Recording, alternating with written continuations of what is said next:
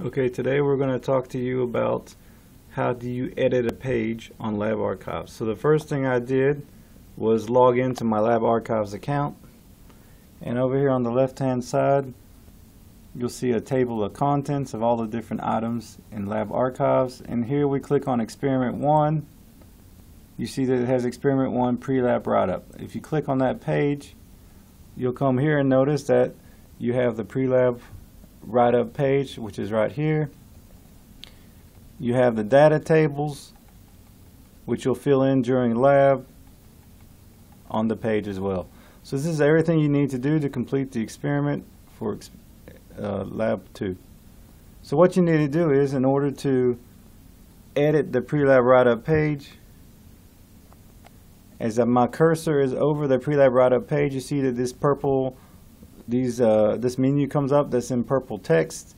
If you click on the first one, which is Edit, it'll allow you to make changes to the Prelab Writeup page. And so once you hit Edit, you can come place your cursor in the window and start typing your Prelab Writeup.